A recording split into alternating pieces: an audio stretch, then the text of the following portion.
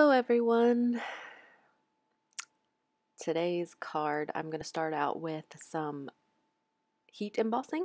When I heat emboss, I use white pigment ink a lot of times when I'm white heat embossing.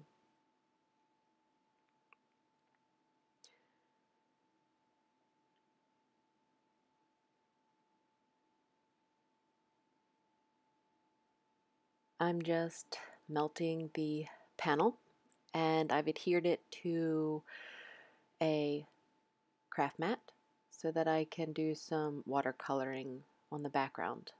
You'll get to see what this stamp actually looks like as I add color to it.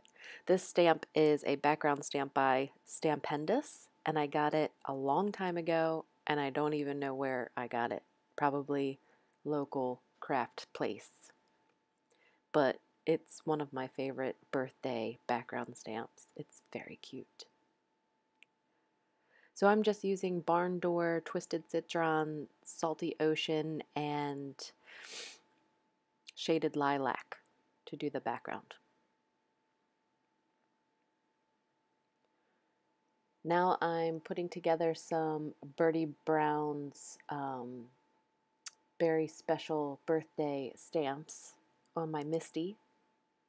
I'm going to stamp them in Memento Tuxedo Black because I'm going to Copic color them, which I am not a great Copic colorer, so I'm going to super fast through that. But I'm masking this hat so that I can make my little bear wear the party hat.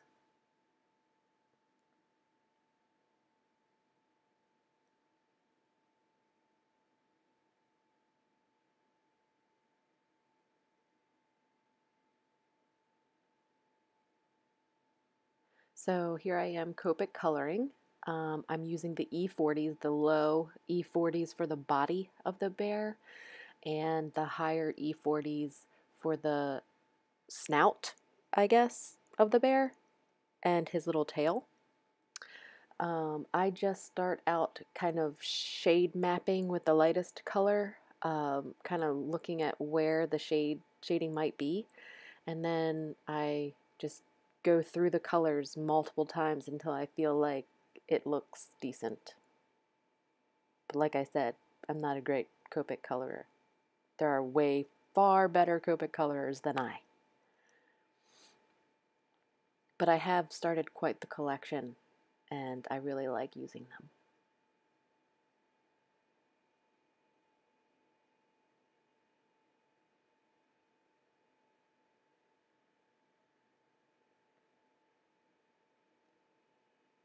You'll notice after I'm done coloring that I get like marker finger on my middle finger, and it looks like I've cut myself. In fact, my husband was quite worried the first time he saw it that I had injured myself, but no, it's alcohol ink.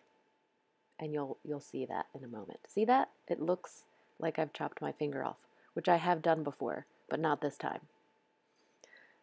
So I'm just using MFT's Blueprints 1 and MFT's Peekaboo Jumbo die to cut out the front panel of my card. I'm using this handy ruler that I got from a local craft store to just kind of eyeball where I'm putting my dies. So there's the finished background, and I'm just lining it up, seeing where I want it, and making some marks so I know where to trim the background.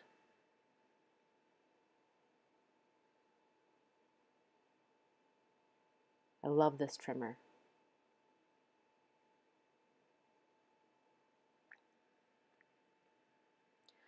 So now that I've got it all trimmed up, I'm going to stamp my sentiment from the same stamp set. It says, "Happy birthday, my friend."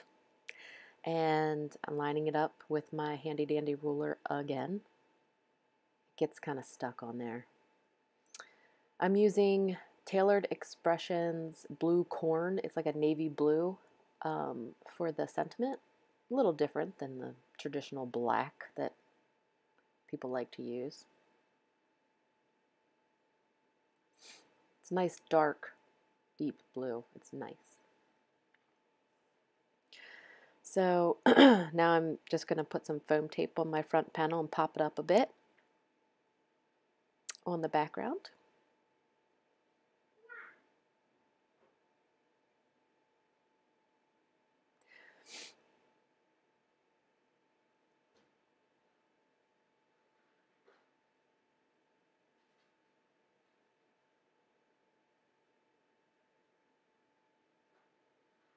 And that's Fog, Simon Says Stamp Fog card base. It's a typical A2 size card, top folding.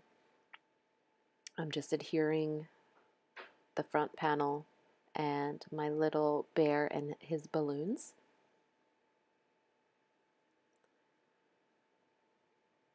Making sure I have all the pieces where I want them.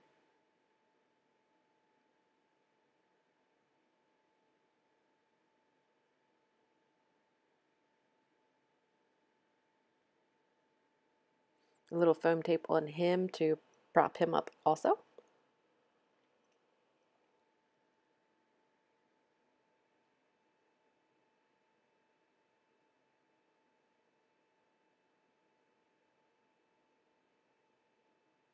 I'm using Jelly Roll black glaze pen on his eyes. And I'm adding some Doris iridescent white and iridescent clear sequins. I like both of those sequins. And I'm just adhering those with glue dots. Just put them on the glue dot and stick it on your project. Very simple.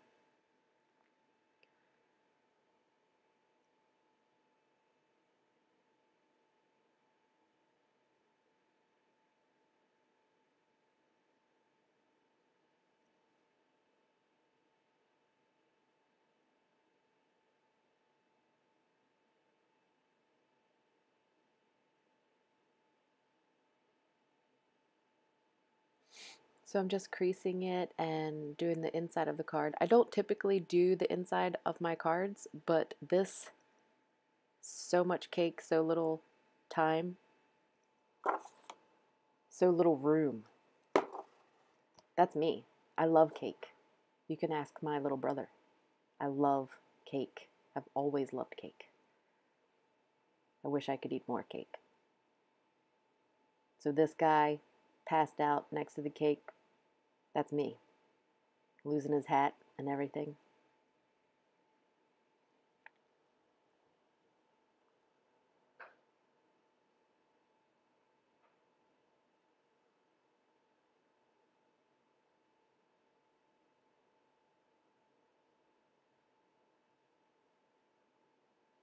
So the card's done. Thanks. Thumbs up! Thumbs up for Mommy's videos! No. Why? Can you thumbs up? Give Mama a thumbs up. No. Why not? How about a thumbs down? Are you the guy that does the thumbs down? Oh, we found him. We found him, everybody. He's the guy that gives everybody the thumbs down.